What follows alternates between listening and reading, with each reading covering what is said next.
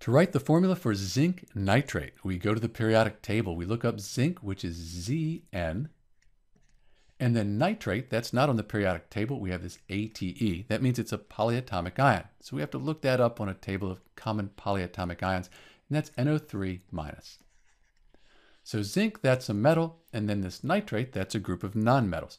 Metal and nonmetals, that's ionic.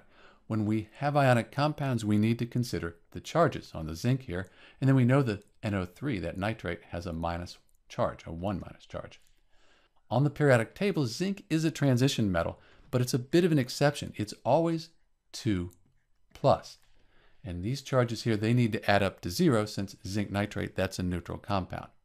So they don't add up to 0. We don't have a net charge of 0, but we can change the subscripts down here to make that happen. We'll use the crisscross method. We'll move the 1 here and the 2 over here.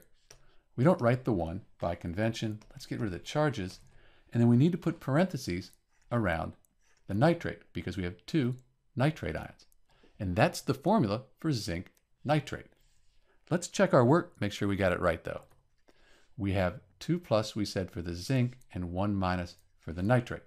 We have 2 of these nitrate ions, and each one is 1 minus. So 2 times 1 minus, that's 2 minus 1 times the 2 plus, 2 plus.